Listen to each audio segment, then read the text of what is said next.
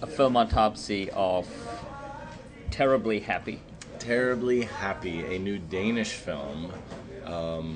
Intriguing title. Why don't you tell us a little bit in terms of what it's about? How would you summarize the plot? Well, it's set, of course, in a small town, a very small town in Denmark, where a police officer has just moved over there from Copenhagen.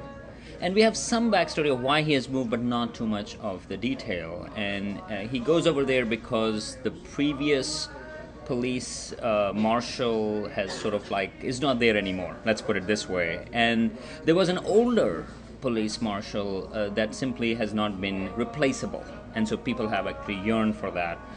And then events unfold over there. There are interesting characters in the film.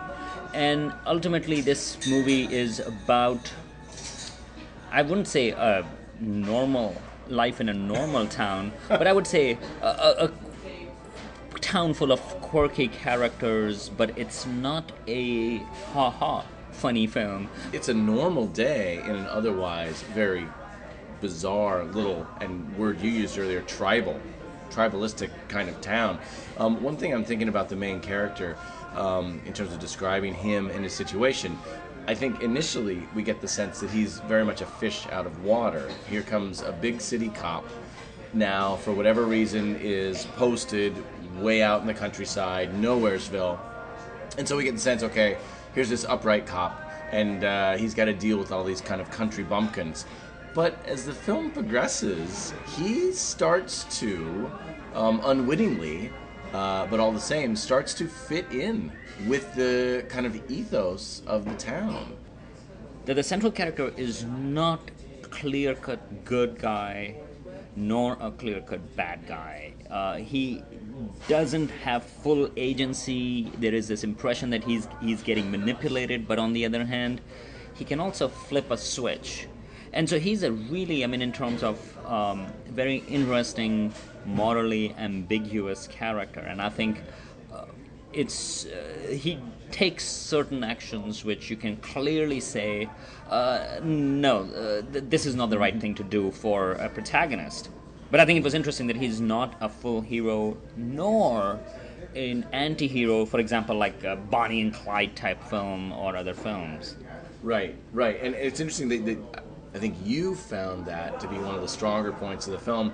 I felt just the opposite. I thought his character, especially about within the first 30 to 40 minutes of the film, I was getting a little fed up with the character in terms of how his inaction, or when he did choose to be assertive, I thought he was being assertive and kind of ridiculous, or, in ways in which I thought he would have known better.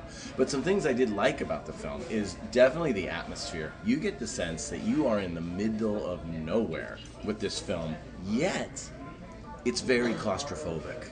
It gives this feeling of it's a small town, surrounded by bogs and roads that seem to go nowhere, underneath, a kind of perennial cloudy gray sky, but at the same time, there's a kind of density to the film. I think it feels very concentrated, that everybody seems to know each other's business, and there's really no breathing space. And something you brought up was that it's interesting, he has to leave the town in order to clear his head, and by leave the town we mean he just goes and drives out on a country road. Yeah, he would always we would see him taking a deep breath outside, but when he leaves the town, you still don't see any other town around. All you see are these roads or signs leading to nowhere, no signs. But this movie can also be set up in, for example, nowhere, New Mexico or Arizona. This is a movie actually that the only reason why we know it's in Denmark, it's because speaking Danish. They're speaking Danish. And they make references to Copenhagen. Right, but other than that, they're still wearing cowboy hats, for example, yes, which is very interesting. And the rest of the field, and it's a little dark and bleak, and whereas normally when we see the westerns, you have actually the sun is oppressive, you have brightness that is oppressive, where here everything is dark and dreary, which goes well with the Danish perspective, perspective on that.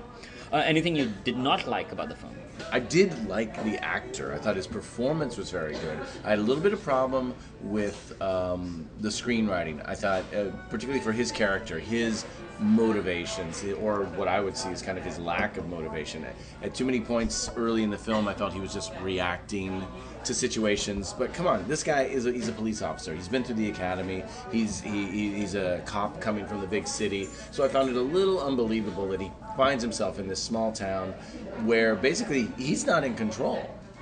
So ultimately, I'm not sure if I can recommend this film.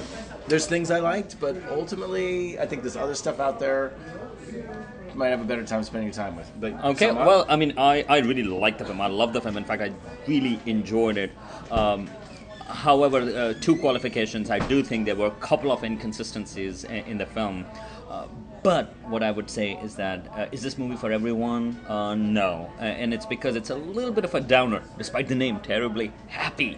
Well, no, it's a bit of a downer. Terribly happy. and it's suffocating, I think. And so that is, I think it's there. So if you are interested in looking at what's going on in Scandinavian cinema or international cinema regarding quirky, the influence of films of Coen Brothers, for example, Tarantino, for example. I think a little bit of David Lynch. I think if you are looking for those kind of films, I think this is a very good example. Yeah. And I would say, yeah, I mean, if you are adventurous, definitely see the film. If you like standard films, I think that may be a problem. So I say leave it in the bog. All right, well, Autopsy will be much easier in the bog. Yeah, so. well preserved. We'll examine it 200 years from now. Okay.